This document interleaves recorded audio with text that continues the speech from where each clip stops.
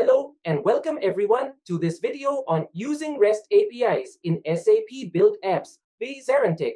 But before we begin, make sure to subscribe to our ZaranTech YouTube channel and hit the bell icon to never miss any update from us.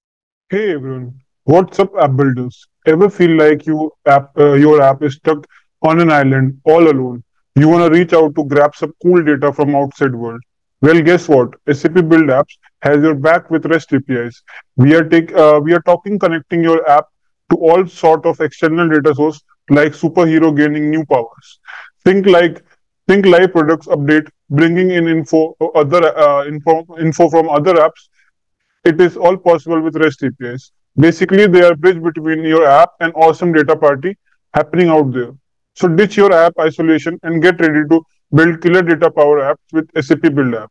So for that, what you need to do is you have to come to SAP Build Lobby, and here you have to create a new application.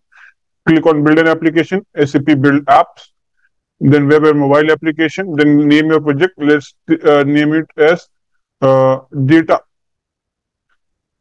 rest data. Let's name it rest data. Means we will getting data from REST API. I think spaces are not allowed, so I will remove spaces. And description REST API, and let hit on create button. So our application will be loading. So in meanwhile, what we need to do is we need to go to Google, and like I went on Google and search for an REST API, open source REST API from where we will getting data. So yeah, let me show you from where I got this REST API.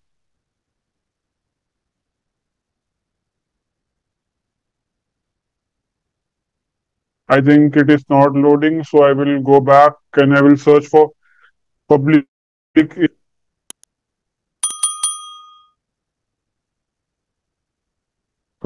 API. See, I have already searched it. We have to come here, and there will be multiple options, like multiple REST APIs which you can use throughout your application. So see, there are many different genres from which you can select.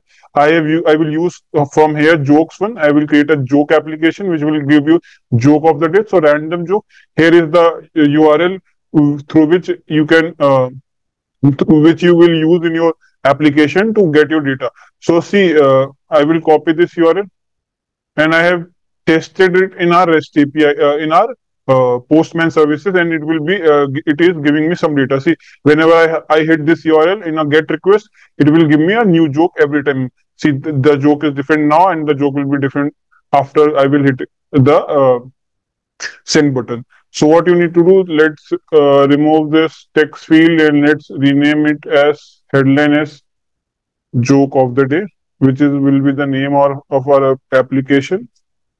And let's save it. What you need to do first is let's go to data section. Yeah, and when you will go down, here you will get app classic data entities, create data entity. Now here it is given REST API integration. Yeah, REST API integration. Here you have to come and give it a name. Let's give jokes name of this data entity. And what you need to do is you have to copy the URL from here. Let's copy this and let paste here, and let's save the data entity. We have saved the data entity, and let's click again. And we want to get one record at a time, because every time we want only one joke appears. We don't want multiple jokes to appear at the same time. We want only one. So we will not go to get collection. What we will do, we will go to get record. This will give us only one record to us. So yeah, we will come here, and here we will write the rest part, random and hyphen random jokes. Yeah, and let's test it. Let's give a random value to test. Like check like what 334 ID of joke will be giving us. See, a joke is coming. Some joke is coming. Let's not go there. Let's set schema for response. So this is the schema of our API, and let's save it. And let's save your application also.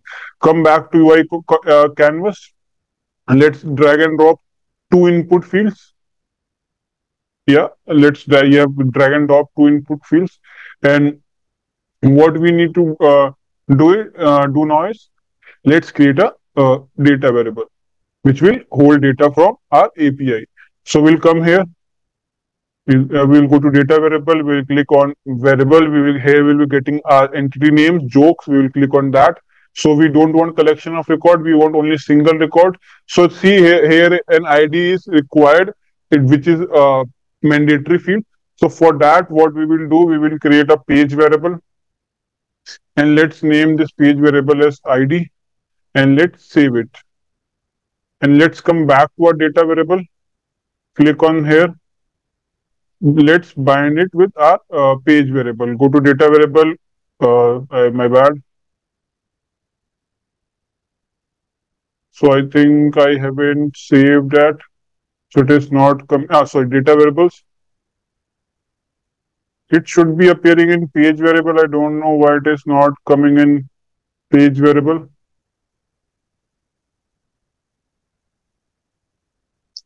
Data variable. Sorry, not. It is not coming here. Let's go to page variable. I don't think it is coming here. Let me see. Okay, I have created a page parameter. I have to create a page variable. By mistake, I have created a page parameter. So yeah, I will create it now. Fix my mistake. Come to data variable. We'll come here. Click on ID. Go to data variable, and now you will get a page variable which is set to ID. Let's save it. Yeah, we have saved it. Let's go back to our UI canvas, and let's come here and bind our input fields.